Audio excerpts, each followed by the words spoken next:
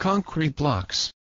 Ever since manufacturers developed techniques to make them cheaper than traditional clay-fired bricks, concrete blocks have been one of our most ubiquitous construction materials.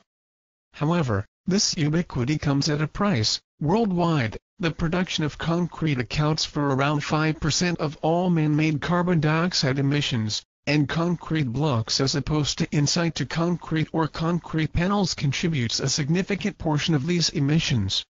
To curb these runaway carbon emissions, a California-based company called Watershed Materials is developing alternatives to the traditional concrete block, which uses less cement, dramatically reducing the amount of carbon dioxide produced.